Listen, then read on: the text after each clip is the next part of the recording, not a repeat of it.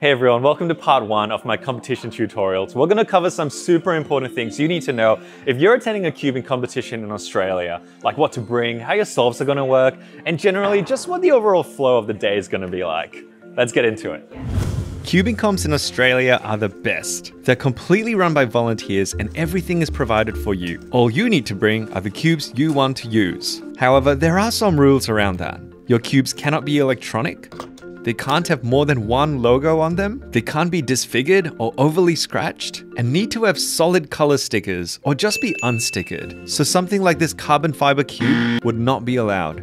Okay, super important. First thing you want to do when you reach the competition venue is head right here to the registration table. Here you'll receive the most important thing of all, the holy lanyard.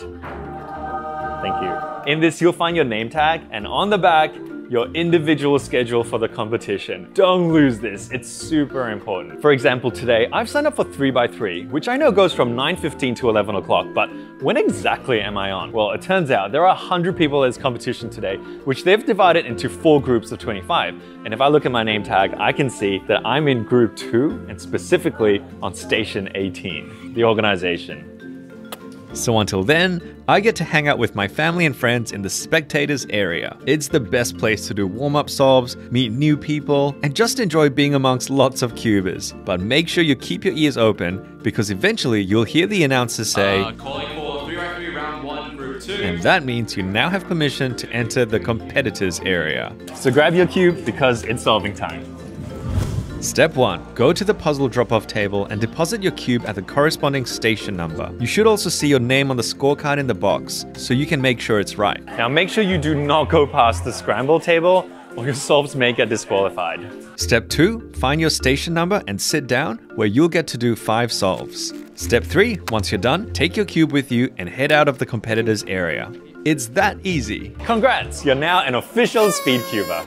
Okay, there's actually a lot more that I need to say about how you do those 5 solves at the table, but I'm saving that for part 2 of the tutorial, so make sure you watch that.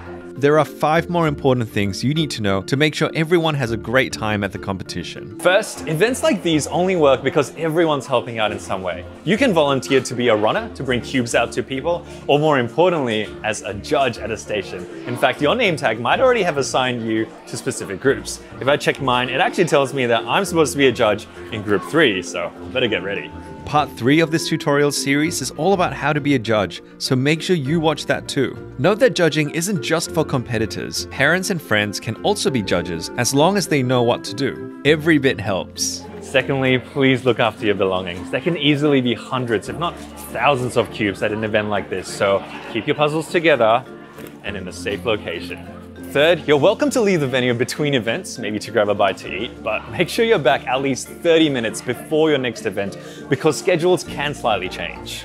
Likewise, after your last solve of the day, you're welcome to leave, but you're also welcome to stay if you want to watch the rest of the solves. Just make sure you're not loud and disruptive because that will distract the competitors. Fourth, throughout the day, results will get uploaded online to WCA Live, which you can access from the competition website or this QR code on the back of your name tag. It's a great way to find out how you and others are doing and also know if you made it to any of the preceding rounds for an event. But if you don't understand how second or third rounds work, or if in fact you have any other question about the competition, then 5th, speak to a WCA delegate. You can't miss them. They're the wonderful volunteers wearing these red polo shirts, and their jobs are to make sure competitions run according to the mission, spirit, and regulations of the WCA. They will be very busy for most of the day, but will also be really happy to help you wherever they can. And that's how a cube competition works. Watch this again if you need to, but don't forget to get into part 2, how to do your solves, and part 3, how to judge. We hope you enjoy your competition hosted by Speedcubing Australia.